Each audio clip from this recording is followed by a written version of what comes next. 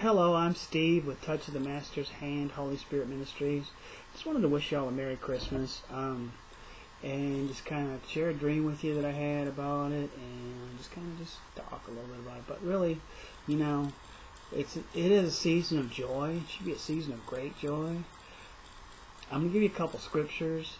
I'll try to make this really brief because I know everybody's, kind of busy, and, maybe you can watch it after the holidays too, but whatever. But, I'm going to share this dream with you first, and then I'm going to give you the couple scriptures that go along with it. But in this dream on the 23rd, God spoke to me and He said, "We've got it wrong, the birth of His Son." I'm like, "Okay, God." He's like, "It's every day." I'm like, "Okay, God." And He's like, "My Son is being born into people's lives and bringing new life into their life every day." So when people become born again, it's not just us changing. It's Christ being born into us so that we can come into the full inheritance of God's salvation plan, becoming His sons. So those are the scriptures I'm going to share with you. But, so,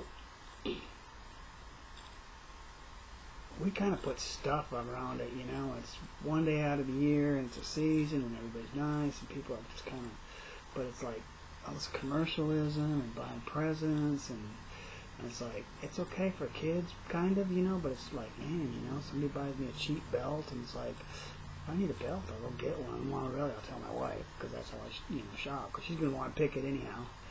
Me, I'm going to run in and grab one that looks like it fits, and I'm out the door. She's going to spend, 30 minutes finding the right one. Okay, but, so, and then we put emphasis on stuff. I'm getting to the point of this. He was dealing with me about being His temple, us being His temple. But, so, and then I go to Sam's to get stuff for work, and it's like $20, $30, $50 items, aisles full of stuff, everywhere you go is stuff. $500 Christmas trees. Like, who can buy a $500 plastic Christmas tree? We put all this emphasis on commercial stuff and things instead of on Jesus being in our hearts.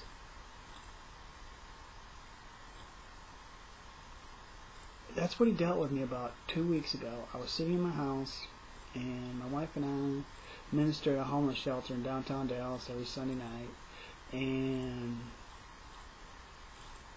I was just I was in the room, and it was raining, and I was in a guest room actually, and it was raining, and I was like, it was cold out, and I was like, thank you, God, that I have a nice house, and it's warm, and I'm out of the elements. And I was just thinking about those people and the life that they're living, and under some cold bridge, if they even got a bridge, or just I've seen them just walk around out in the rain. It's just like, man, God, thank you. And He said, man built this house. And I'm like, yeah, God, man built this house, contractor or whomever, and He said, but I built it, my temple and my people. And consider that. So that's the kind of that's where my just is this in this season, and that and so there's a couple scriptures that I'm going to read, and then it'll make some sense.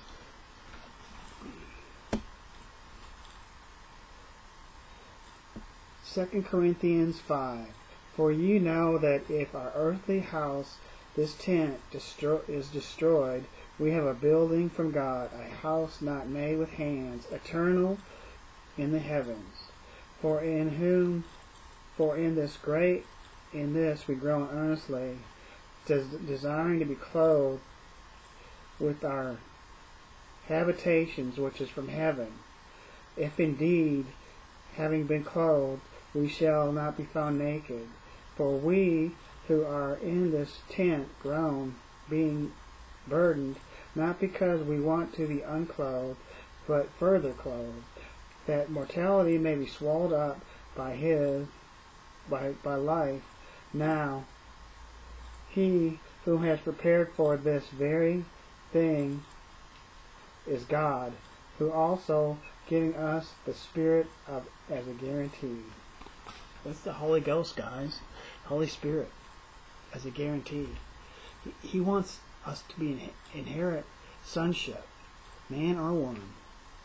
And that's why it's Christmas every day. Christ in you, the hope of glory. Every day, guys. So we need to just kind of not lose sight of that and not put it all on all this other stuff and things that are going on all around us. And, I mean, retail and just stuff, you know. Things and presents. And it's like yesterday I went to the homeless shelter to minister on Sunday night. My wife, we had a family emergency, so we weren't prepared like we needed to be to have anything for the Sunday night, and my wife still had a bunch of stuff to wrap because all last week she just couldn't get to it because we had some stuff that we had to take care of with our family out of town. So I said, oh, well, I'll go, honey, because I feel like it's important that, you know, we show up and go and preach the word and, you know, minister to these people, even though we weren't going to be able to have a Christmas party or anything for them. But well, that's just stuff. So, but, you know, like he told Peter, feed my sheep. So it's like, okay, God, I'm just going to go and feed them the real gospel, the truth. And, you know, we're really the bread of life versus the bread of, you know, eating today. Cookies and all kinds of stuff. But, so I get there, and there was like hundreds of people, it seemed like. The parking lot was just full. And they're having a Christmas program in the church, which is okay. We probably had thought about it too. There's nothing wrong with that. That's not what I'm saying. And I like wished them well and told them, I said, well, I'm just going to go home and finish out my wife, you know, do her stuff. And so, but I wanted to see a couple people before I left. One of the guys that works there, and wished him a Merry Christmas. And he's really a godly man. And I wanted to at least see him. He said, man, he said, sorry I didn't call you, but this is kind of like the Super Bowl for us. People in, some lady had a big cart full of bread they couldn't even take because so many people had given them stuff, and it's like, man, but where are all these people all year long? Just at Christmas. Yeah, it's, you know, sort of a noble cause, but that's all. We need to look at the temple, consider the temple, and not all this stuff. Oh, I fed him, you know, a meal, or I bought him cookies and cakes and candy or whatever at Christmas, or I did this or I did that, you know, one day out of the year.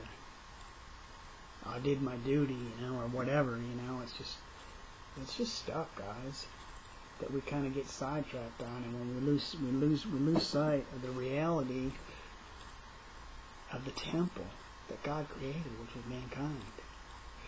Your brother, natural brother maybe, your wife, maybe your children, maybe your pastor at church, the guy sitting next to you or a gal sitting next to you in the cubicle or in your office.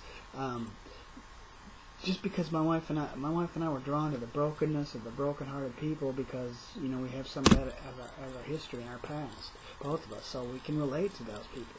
Kind of like if you had cancer and were healed of cancer, you can associate with somebody that's in that same position. I could talk to them, and it's kind of like an armchair quarterback, you know. It's not really, I can't really feel all that.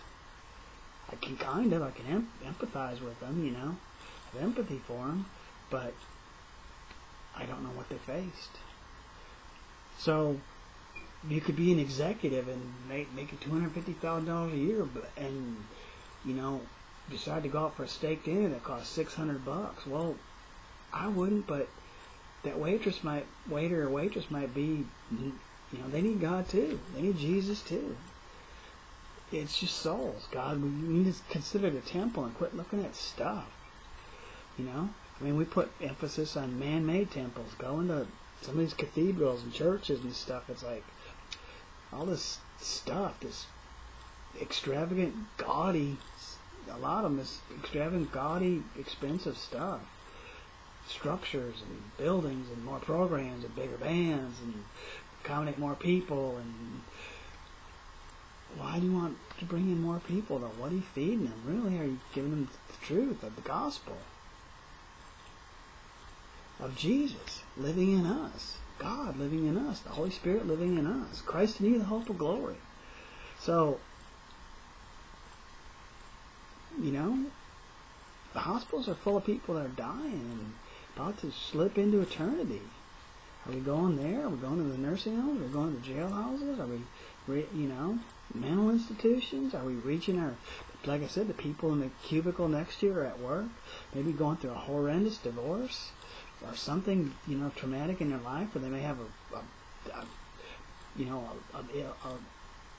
person in their life that's really ill, or a kid on drugs, or just, any number of things. We need to consider the temple. That's what he was telling me, consider the temple.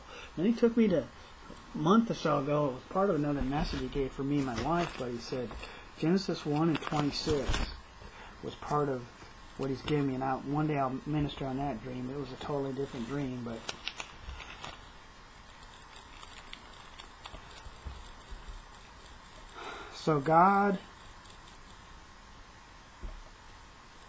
then God said, let us make man in our image, according to our likeness.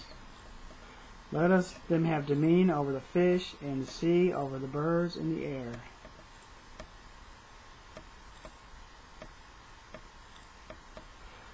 And every creeping thing that creeps on the earth.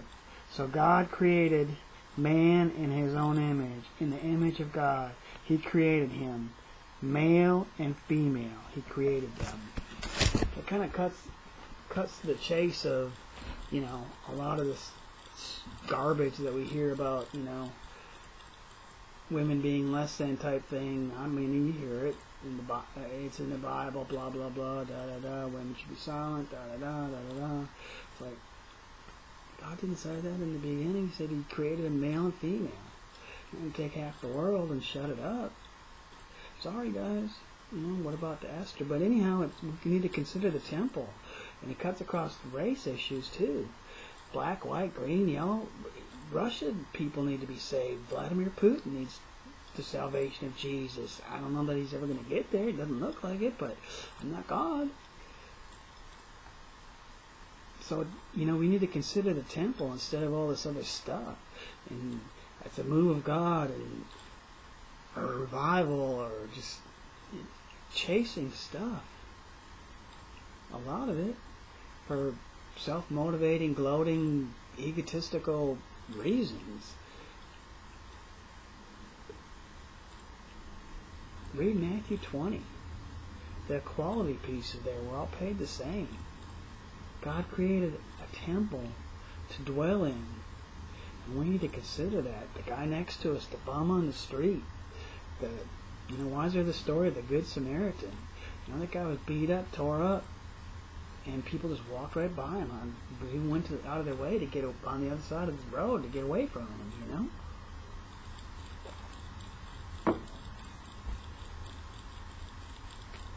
The times that we're in may not look like we want it to. We may not be on TV and in the limelight and have thousands of people following us. Maybe, but maybe not. Might be in the dark corner in the alleyway, in the filth and vomit and the messiness of life. Reaching that soul, or souls, or our children. Christ in you, the hope of glory. So anyhow, it's a Merry Christmas, but it's all season long, and we put too much emphasis on, and some don't even some people in church don't even like Christmas trees. They're like against it. It's like I heard one guy got 15 trees. Like, man, we can emphasize too much stuff, too many things that aren't. And God's telling us to consider the temple, His temple, where He dwells. That's a true miracle of Christmas. His birthday every day, new in somebody's life. Bringing new life, being born again, ushered in to the eternal things of life. Not this carnality and stuff going on all around, and there's just so many distractions. I mean, internets, phones, cars, houses. And I get it, your car needs oil changing, you gotta have a job, I understand, there's stuff that has to get taken care of, you gotta plan for your kids' college or whatever, or you might be in college and there's just a lot of work or whatever, I get it. I understand that. So does God, but He doesn't want us to take our focus off of the true meaning of it, which is His temple. And it may be the guy next to you, or gal, black or white. Maybe you have all kinds of sexual immorality issues, or drugs, or none of the above, or just be a businessman but not very ethical, or maybe just be somebody that's already 90% pure and clean without spot, blemish, or wrinkle, but maybe there's still something else they need in their life, or maybe they need Christ that they don't even have in their life. So it's kind of like He's got a purpose for all of us. Whether it doesn't, we put emphasis on status and power. I mean, look at what goes on in the church world and in the world. It's power, money, sex. Kind of Jesus is taking out the equation of a lot of this, guys. I'm not trying to preach a critical message because it's about Christ in you, the hope of glory, and we're in a glorious hour, and it's like I'm directing you to Jesus. Put Him back in your life, wherever it looks like, instead of all this other stuff. That's what He was telling me about the house, that man built the house. We got to get our eyes and focus off of just things that really don't have any matter. It's just, some of it's a tool the enemy uses to try to distract us from the real meaning of Christmas, of the season, of Jesus' birth. Christ in you, the hope of glory. It's every day. Portray Him out there in our lives and in the way we treat our husbands or wives or children or our co-workers or our pastors or the evangelists. Pray for them. If God's highlighting something in somebody's life, He's showing me some things and I'm like, man, God, I just assumed You didn't even show me that. I want to know that. Some of them are great and awesome, and a few of them aren't that great. It's like, but it's an opportunity to pray for that person, or maybe it's something in my life. Maybe I need some cleaning up in that area. Bring it to Him first before you just start spouting it out. I can say with some authority about what I'm saying about the church world because it's all around and I see it, and God, and I'm still working on delivery. I'm not trying to be that critical, hypocritical guy, because my robe wasn't always what. I have a prodigal son experience, but I really get the grace piece now. I saw the grace God had in my life after I made a mess of it, even after knowing the truth. And when you tell some people that, like, you get the stink eye, or that you had a drug problem, or whatever, it's like you need to consider the temple that God created. And there's probably a reason and a purpose why He's got you in other people's lives. Not probably. There is a reason and a purpose. I'm going to end with this. Read Colossians 3:16. Because God told me that in a dream that Colossians 3:16 was just as important as John 3:16. I'm like, wow, John 3:16 is an awesome scripture. One of the best, if there is a best. Colossians 3:16 is kind of about how we treat each other and talk to each other in the body.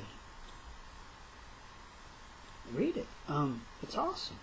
But anyhow, that's the real reason behind the season. Jesus in our lives.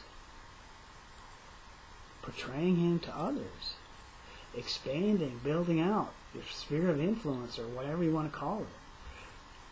But, children, husbands, wives, like I said, workers at church, the guy at 7-Eleven, the gal at Subway, the person at Walmart, instead of all this commercial, I'm sorry, kind of even paganistic stuff, It's like, man, guys, every day. We should look at those people, not just once a year, and try to stamp it on some holiday.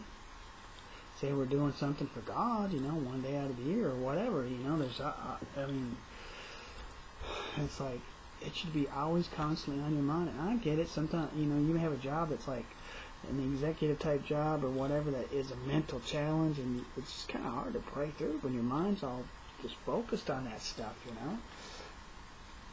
I'll say this last thing. It's like all the retail world and stuff, and the swirl of it. It's like Sundays and Saturdays, and every day. I won't name the company, but there's big companies that are like, man, we gave everybody a job. Well, they're underpaying them for one, most of them, and then a lot of them have to get food stamps and other things because of it, because they're getting underpaid. They're not really doing you a favor by giving you a job. It's designed to make money. You're a cash register. What we call it, human resources. A resource is a dump truck, or my car, or maybe the oil in the ground. But people, come on, guys, we're His temple. And treat each other like that. The holiness of it. Christ in you, the hope of glory. I get it. We can get all opinionated and swirled up and twisted up, and I understand. Me too. I'm not throwing stones. I'm not, I got issues too. I got to work through stuff too. I got to pray through things too. Some people that I may not like or disagree with or whatever, I got to, okay, God, what are you trying to show me? That's what I'm trying to tell you. Bring it to Christ. Bring it. Feed it through the Holy Ghost, the Word, God, ask Jesus, who's your source. We're His temple, guys. So treat each other like that. And treat each other like that with respect and love and honor. Because we're His glory. We should get great joy in seeing others succeed in the gospel. And as they get victorious in their life. And it's not all, money's not the big blessing, guys. The windows of heaven, open up the windows of heaven that you won't have room enough to contain it. Everybody thinks that they're going to get a pot of gold poured down upon them. God's not a big ATM, guys. I'm sorry. I get it. You need money. My wife and I, it's giving us places to go. We've been all over from Pennsylvania to Illinois to, I don't have a car to get there, gas, and I get it. And pay for the hotels. I understand that piece of it. But just because, we put emphasis on stuff, splendor and grandiose, and, just because you got a pile of money, that's God's blessing on your life. Maybe, maybe not. A lot of ungodly businesses out there that are making a ton of money. This country's in trouble over money. The government had to shut down. We're supposedly the richest, most powerful nation in the world. Why isn't there any money in the bank to pay the bills? That's a whole other message. Look at my economic collapse message, and there's even more to it, but it's going to take Jesus to be in that temple. I pray for those people, those 800,000 people that kind of got, would you want to go to work and not know when you're going to get paid and not have got a check and not have an attitude? Because it'd be like, man, look at the Secret Service people, or just pick any of them. I'm just picking on them, but man, they're sticking their necks out on the line, and some of them, and just really, and not get an attitude. Why am I not getting paid? And that's a whole mess. A lot of ego in that, really, honestly. That's a whole other message. But Christ in you, the hope of glory. That's the message for this Christmas hour. How we entreat each other. That's a mess. That's not how we're supposed to entreat each other. That's just self. That's what I'm saying. Get out of self. Get out of customs and stuff and things and buildings and moves of God and this and that and stuff that's nonsense. What are you doing with your brother and sister? That's not a critical message. That's, directing you to love. Love your brothers and sisters. Help them out if they need help. Pray for them if they need prayer. Get down on your hands and knees, get dirty with them or whatever, Instead, we want to be all polished and puffed and egotistical and look at me, look what I did for God. Really?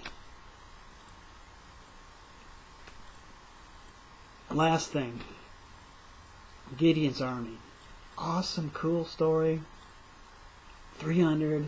We don't want to shout the victory. God can do anything with just a handful, a little bit. A little bit more depth to that message, guys, than just that. That he won the victory, which is not next to nothing. Kind of like the loaves, the fishes and the loaves, you know. A miraculous event, of course, absolutely. But earlier on, what did he tell Gideon when he had 33,000, or how many ever it was? He said, I can't let the children of Israel win this battle with this many, because they'll think they got the glory.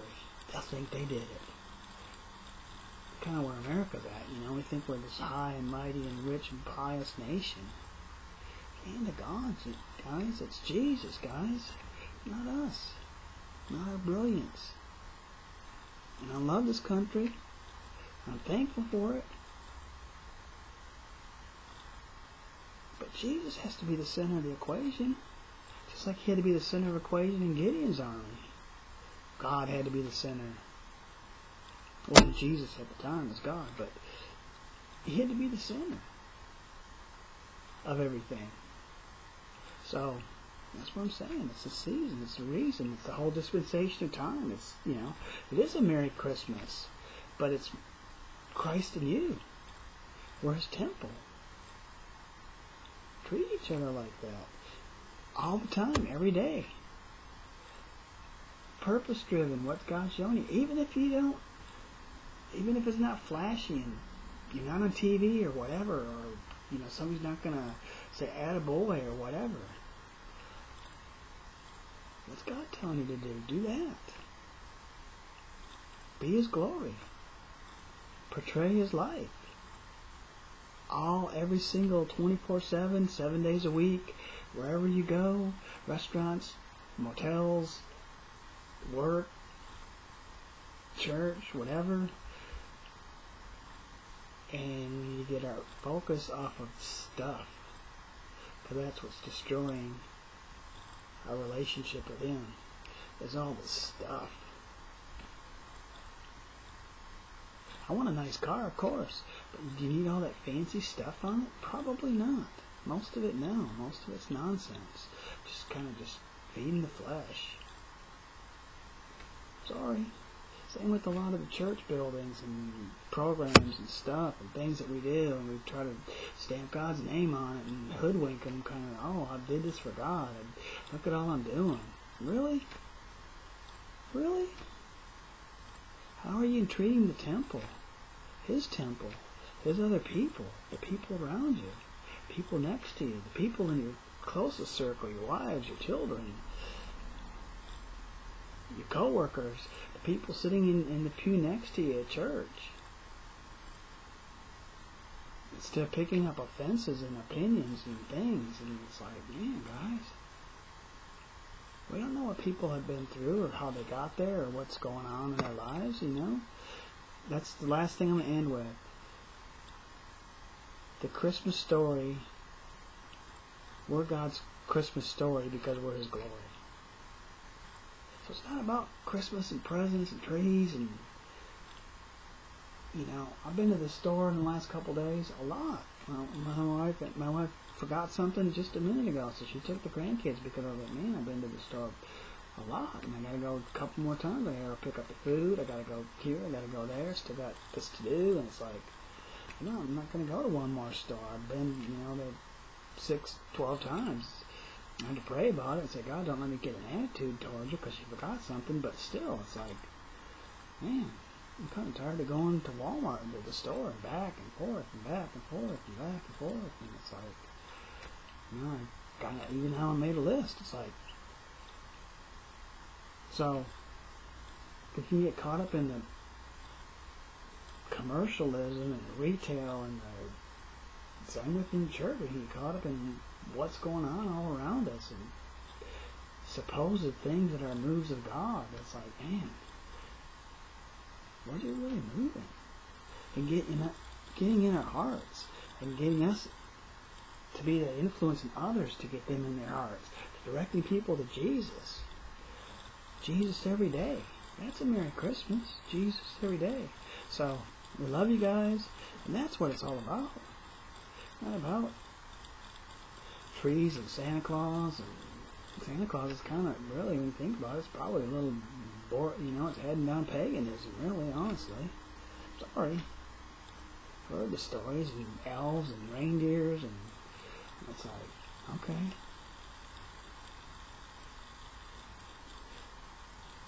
What's the necessity of all that, really?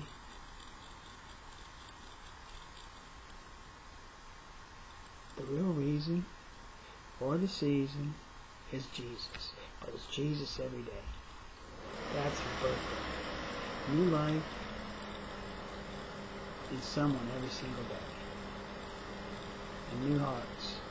Transformation. Be renewed by the renewing of your mind. Transformed. New creatures. New creations. Christ in you, the hope of glory. It's just, look at some of my other messages, guys. It's not just me. There's a lot of good ministries out there, and preachers out there, and word out there. You just kind of sort through it, because there's a lot of garbage, too. So it gives you the Holy Spirit, the spirit of discernment. Pick and choose carefully. What are you eating? I don't want you to listen to I don't want you to listen to me. I want you to listen to the Bible. I want you to listen to God. I want you to listen to Jesus, the Holy Ghost. If it's something contrary to what I'm saying, then listen to that, because it's not contrary. Don't listen to me. I'm not trying to be, I'm just a vessel. I'm a mailman. But I may get the address wrong a little bit. Or I may get, I've gotten pieces of mail that belong to somebody else, or 5 doors down, or even another, whole other realm. And things happen. Far from perfect, guys, but I'm telling you the main direction, the main theme is Christ in you, the hope of glory, get you to Jesus. Jesus, Jesus, Jesus, because that's what God's ultimate plan was. And He's been, unfortunately, taken out. Because that's what the enemy wants to do. If He couldn't deal with one Jesus, how is He going to deal with millions of us? Seriously. That's why He's mad, pissed, and angry. If you're not speaking out that, He doesn't care. He'll let you be successful and do all kinds of stuff and not even get in the way, and just because He's got you. Obstacles and roadblocks and hurdles just come flying at you. When you get in His turf, get in His face, and preach the truth, Christ in you, the hope of glory, we're His temple. It says so in Genesis that He created, and at the beginning He created us. Well, Jesus was standing there in our image. Why did God say our image? Why did He say my image? I'm it. I'm the big dog on the block. He said Him, our image, Him and Jesus. Then He gave us guarantee, the Holy Spirit, that we could stand in this time. There's a whole lot to it, guys, and that's why I can't ever really seem to not finish the messages. So, I hope somebody listened to the end of this, and, some other people do, sometimes they don't. You get about 5 minutes, generally, it seems like. But anyhow, we love you guys. Merry Christmas. Seriously, Merry Christmas. Pray for those around you. Pray for, this country needs prayer. We all need prayer. Seek God. What's He telling you to do? What's Jesus telling you to do? Who's your source? Where are you getting your information from? That's the other piece of this message. He wants to live in you, and as He lives in you, He's remodeling, expanding, gutting out the kitchen to put a brand new kitchen in, doing all kinds of cool, marvelous, miraculous things in our lives, guys, and in others. And we should rejoice in the success of others in the gospel, instead of trying to just do like the world and just dog-eat-dog world, you know? And so it's kind of like a dog-eat-dog church. Man, guys. Time to consider the temple, which is your neighbor, your spouse, kids, co-workers, guy at 7-Eleven, the gal at the Subway, the person at Walmart or Home Depot or wherever you shop or whatever, you know. Instead of all this man-made circus. If I put out the message about pray for Trump, Donald Trump, as a person, he's about to get the hammer put down on him, a world of hurt coming his way. He's going to need Jesus to see him through this. Because, you know, I'm not jumping on the Trump bandwagon and trying to politicize it, or the hate bandwagon either. You know, I'll say this and, you know, agree half, maybe half won't. You know, I voted for the guy because I thought he would make a difference. But, you know, it's kind of coming out that, you know, I mean, there's a lot of stuff in his business world that he's going to come into a world of hurt with some of this stuff, guys. So we need to pray for him and Melania and his kids as his temple. I don't want to, but we need to. We need to pray for all these people around. We need to pray for Vladimir Putin. You know, yeah, he's our enemy, of course, because he just got this twisted up view of the world. I get it. I understand. But we need to consider the temple, and not everybody's going to be his temple, because there's the wheat and tare mixed. I understand that piece too. So it's just time to look for to consider the temple of Christ, Jesus Christ in you, the hope of glory. God manifested in you, His image, His purpose in your life, and what He wants you to do and be and for, instead of what I did for God, or the move of God this is. You know, I've heard a lot of them. You know, I don't even name them, because it's like this move over here, this move over there, this move in Canada, or this move in Florida, or this move in, you know, California, or just, it's like time to get off of that, guys, and just do what He's telling you to do. Be His temple. And show it to others around you. And help lead them into the truth. And help them become the temple if they're not. And help them to realize and to become born again. And walk them through the salvation plan.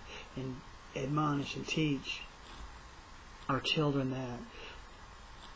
And their spouses, when they're grouchy, are just kind of not where they need to be. Because they have to do the same for us. Jesus had to do the same for us. He had to put up with us on a lot of stuff. So, let Him work on you. Let Him remodel you. Let Him expand you. Let Him mold and shape you. And that we can be more of His image. Shine. That light. That city in a lost and dying world. There's a lot to it. I guess I need to probably end this because it's gotten pretty long. I didn't want it to get that long, but hopefully some of y'all will still read it. But anyhow, that's the season and the reason. Christ in you, the hope of glory. Christmas every day.